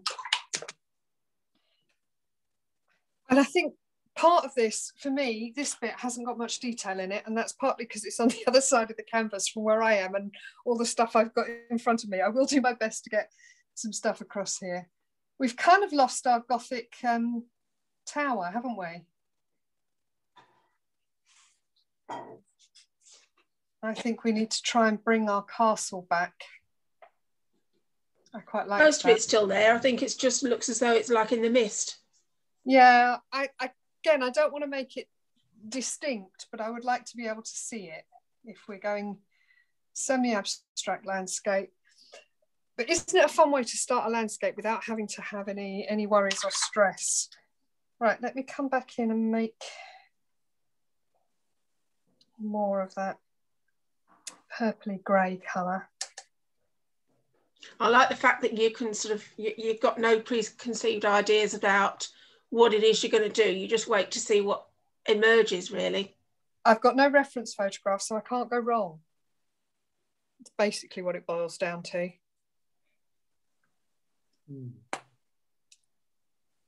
Get a little more paint out. That noise was the paint, honestly.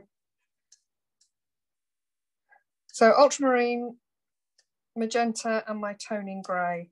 That toning grey is another lovely colour. It's this one in the corner here. And it lightens things, but it's because it's not white, it doesn't lighten them brightly, if you know what I mean. It gives you more of a sort of softer. I think I could go a little darker.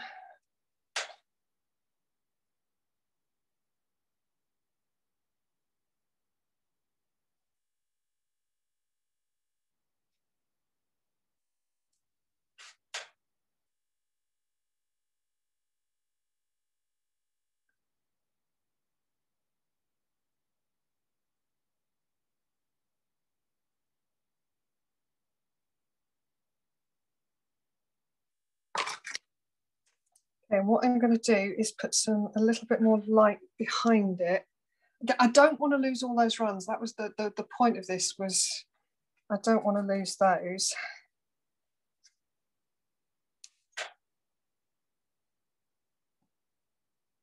But I do want to make it a bit more visible. I've got a leaf stuck into my picture up here, which is quite interesting.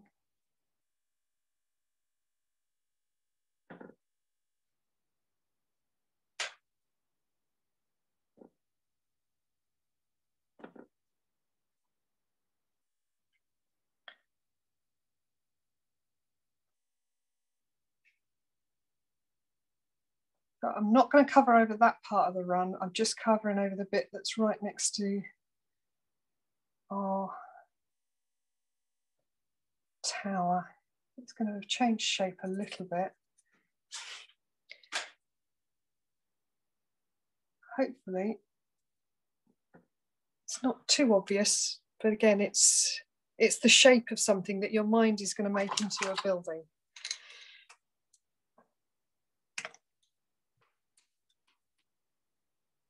Back to my dark that I was using for the greens, and I just want to have a few bits coming down this side.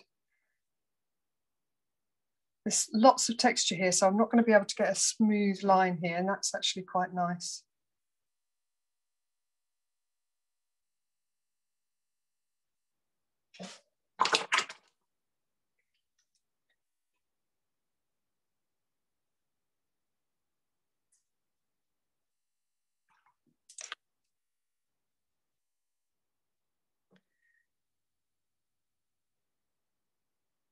Okay.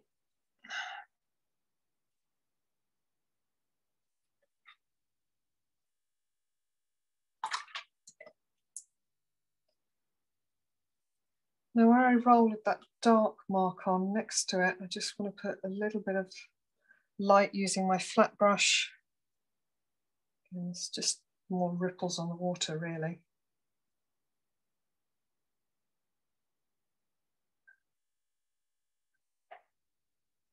Now, you were talking earlier about a Zoom call with various odd things going on. If somebody came into my studio right now, they'd see me just talking to myself completely and randomly.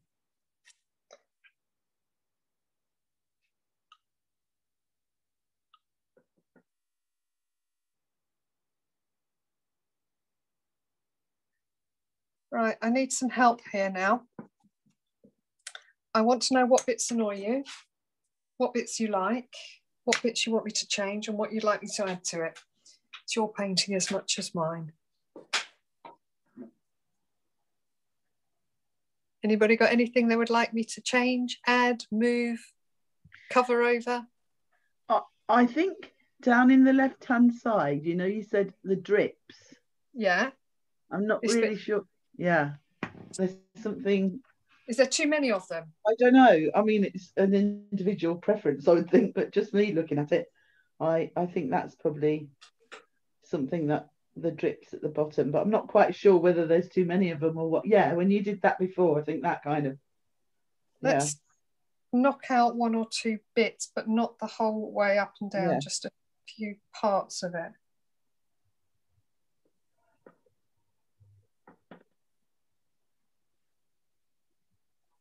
Yeah, that's it, because you've got one up in that, you've got one right up in the sky, or if it is a sky.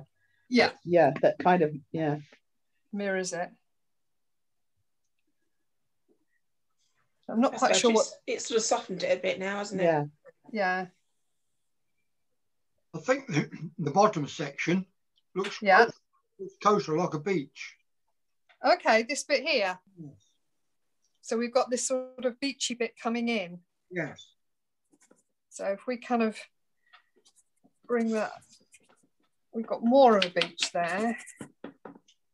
Where you've got like your Naples yellow that comes like from almost the centre going down diagonally. That's it down there. That looks like a beachy path. Yeah. In fact, some of those little dabs that you've done with the dark green, they're almost like people. Okay. So if you're looking at it from a distance, they're people walking along there, which you're just covering up. No, I'm not covering them up. I'm covering up next to them. They're there. They're still there. Okay. Yeah, those bits. Yeah. Yeah. And if they're people, they make this a very big landscape. Yeah, well, you know. Yeah, I suppose. In fact, what we can do is, now we've kind of got to this point, we can come back in. Again, I'm not going to make them all really obvious, but you can have one or two of them that are a bit more obvious. And if they're people, should we give them heads? No, I don't think so. No, they look like people anyway, because they're, you know, sort of quite distant. So you need to put heads in, really. Okay, we'll leave them as they are. Again, there's times where you kind of go, oh, well, I've got too much of that and I just want to soften that down. Well, that's all I'm doing, is just keep stepping back. I mean, obviously, I'm quite perfectly happy to do this by myself, but sometimes it's nice because you've got a different perspective on it than I have. And sometimes people go, well, that, I wish you'd just cover over that little bit there because that's really annoying me. And it can make all the difference in the world. My favourite bit is the bit from the centre left to about halfway across, or about a third of the way across, the colours, where you've got your purple on the left-hand side and the red on the right-hand side. Yeah, all of that bit through there. That bit is stunning. Thank you. It looks really lovely. The more I look at it, the more I like that bit.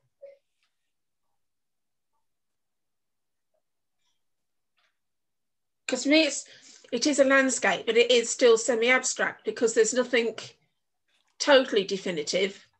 It's what your eye sees. There's nothing to hang your hat on, really, is there? But you know that it's got lots of landscape elements in it. But there's not, I mean, it would be quite easy. I'm going to put this in and I'll take it out again.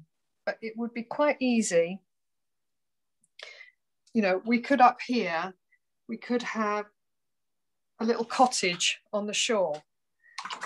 I don't want that in this, but, you know, that you could quite easily put something like that along a shoreline. Oh, yeah, yeah. You could actually put a sailing boat in it, a very small thing. In the foreground. You could put a silhouette of something like that. You could put, you could put a couple of sailboats in. Yeah. I'm not one for putting, you know, you do a landscape and people say, oh, why don't you put a seagull in there? I do a lot of seascapes, you know, and you get why don't you put some seagulls in the picture? And I'm like, no, you're all right, thanks. But, you know, it's that kind of thing. You can always do something to give it some scale. Now, something I have noticed that I'm gonna play on. Can you see this lump here? This sort of splash of white? Yeah. It's, to me, it's the sun poking out behind the clouds. Oh, yeah. Once you say it, you see it, don't you? Yeah. Yeah, can I say, Denise, just where you're working there, just to the left of that is the sort of black vertical line, yeah? Yeah.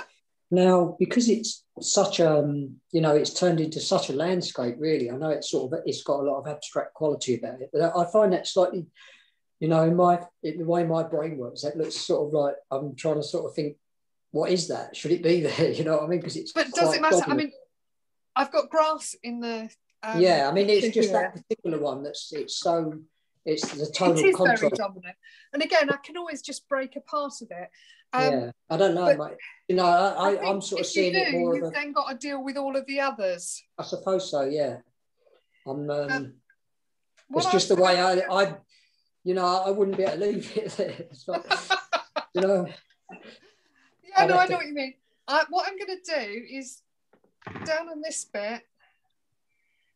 It's my one nod to, putting in a seagull.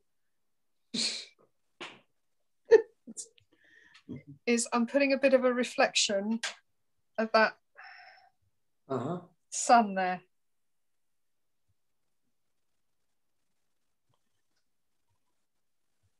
I don't want to take it any further than that. Oh, that looks nice.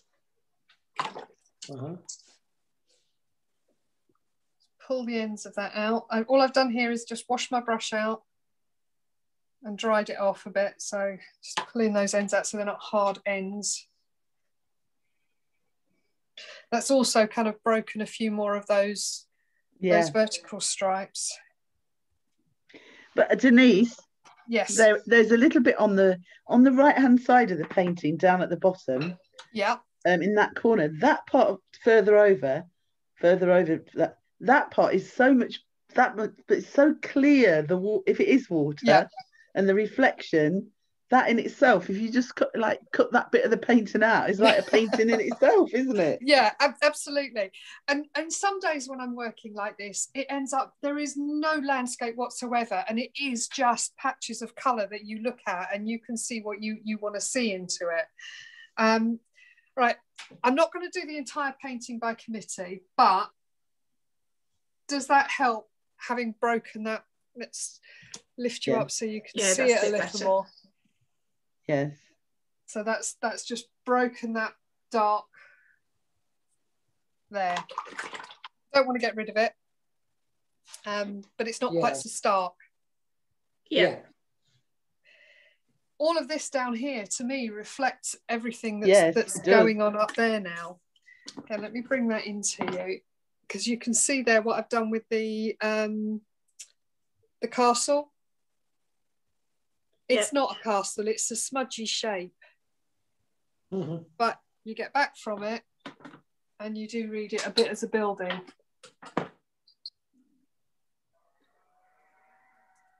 I've got, again, these people walking across the beach.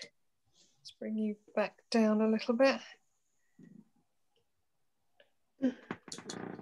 Oops, sorry, making you a bit seasick there. That's it. But these people here walking along this beach, they're not there, but once you spot them, they are. Do you know what I mean? You could put shadows on them. You could put, reflect. Not doing any of that. It's they just there in your mind. I did a painting. I've still got it here somewhere of Lindisfarne a few years ago, and most people do Lindisfarne and you've got the same view. It's kind of the front on view of the buildings, and we pulled up in the car park, and I'd say it's a good half a mile walk from the car park up to Lindisfarne, to the actual buildings. And it was one of those misty old days, and there was just this row of people walking across from the car park in this zigzag line.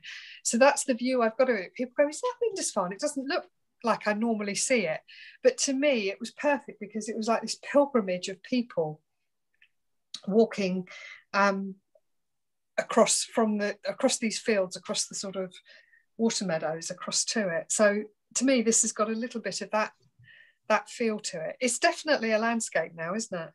Yeah. But I like the fact that you can just see so many different elements in it where, you know, the more you stare at a particular area, the more you can see. Yeah. And that came about because of those first few layers that we put down, where we were putting colour down, we put that texture down. So when you draw your brush across or your roller across or your palette knife, you end up with the paint hitting and missing. So, you know, again, I think I should be able to show you this if I can bring the camera in. I'm talking about, let's get the camera in the right place.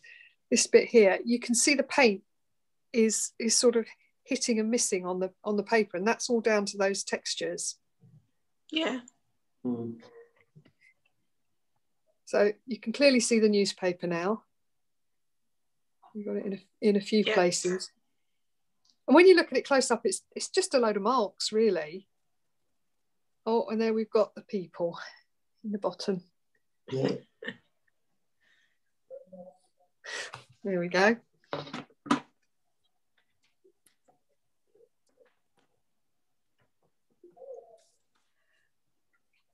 I think we need a couple of flashes of white in here. What do you think? Where would you put them? I'm tempted, if I can give my roller a good clean. You know how I put those dark streaks in with the roller? I'm tempted to do the same with white. If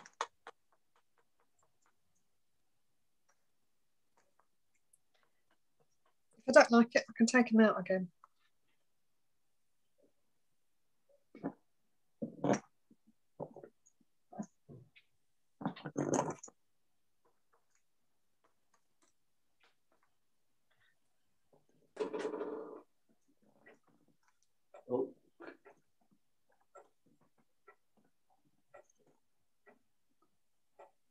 Can you hear me? Yes.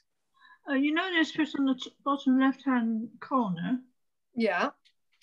And you say it's a reflection of what's above, like the sky. Yeah. Haven't you got any little purple bits at the bottom to make it look almost like a reflection? Well, I'm trying not to be too representational. It's supposed to be semi-abstract. I've got all of those colours in there. There are bits of purple. When I was stenciling with the dot stencil, I did put some more purple down here, but then I didn't like it, so I took it out again.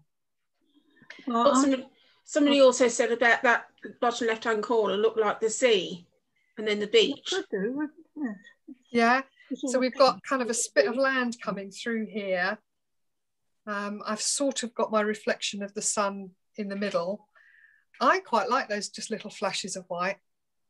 It looks as though there's like a little island in the middle of the water over there. Yes. Could be, couldn't it? They could be all my buildings looking at those. Yeah. I don't want to paint them as buildings. Again, let me bring them closer so you can see. But again, I think it's because of, you know, what we see. Some people might see buildings and other people won't. Yeah. See, if I put masts coming up from them, they could all be boats. Yeah. Oh yeah. So you could have white masts coming up throughout there, and you'll have a flotilla in the middle. I don't think boats would look quite right on there though, because I think it's not that sort of a landscape, is it? No, it's quite nice and calming, that landscape. Yeah, you don't want people to have moved there. No. It's ours. It's for us to visit. It's certainly different, isn't it? I think it's lovely. It's different, isn't it? Yes. Well, personally, I don't think I want to do any more to it, because I will look at it and I will have a live with it. But I think if I do any more to that now, it's going to become muddy. Yeah. No, I think that's lovely, because I think there are lots of elements there where, you know, you can get half a dozen people looking at it and they'll all see something different in there. Yeah. Yes. It kind of, what does it look like? Is it Scotland? Is it Canada? Is it Transylvania with our castle on the hill? Yeah. New Zealand. New Zealand, it could be, yes, definitely. I think that's what makes it so interesting, because so there are so many ways you could look at it, and so many variations that different people would see. Yeah. But it all came about because we didn't have a preconception of what we were going to do. It was just see what happens. Yeah, because although we asked for a semi-abstract landscape, we hadn't got any preconceived ideas of what type of landscape it was going to be, whereabouts it was going to be, you know, was it somewhere specific, which is what we didn't want. We wanted it to be just something random. Yes. Well, I'm glad you didn't know where it was, didn't ask for somewhere specific, because I had no clue when I first started what was going to happen. I think it's very nice. I think it's lovely, yeah. Yeah, it's beautiful. Well, main question then, have I inspired you to have a go at doing something similar? Yes, definitely. Yes, you certainly have, yes. I was just going to say, I think you've inspired quite a few of us to have a go at doing it. I mean, I usually work in watercolours or in caustic wax, and I've got a load of acrylics. I've got a great big tub full of them. Yeah. I've only used them maybe twice. It's a good excuse to get them back out then, isn't it? Yeah, it certainly is. Yeah. And you can work like this with watercolours or with oils. I mean, there isn't a rule that says this has to be an acrylic technique. Oh, that's true, yeah. You know, you could do the same thing. Can you imagine with oils how much longer you'd have for blending, and you can have a much softer picture by having all the blending in there. You don't have to put the texture mediums down in the first place, but I quite like them because it makes the paint do things you don't expect. Yeah, I love the textures actually. Yeah. I'm going to have a go. Oh, that's wonderful. Well, a couple of things I want to tell you, a couple of things that I'm involved in, if I may.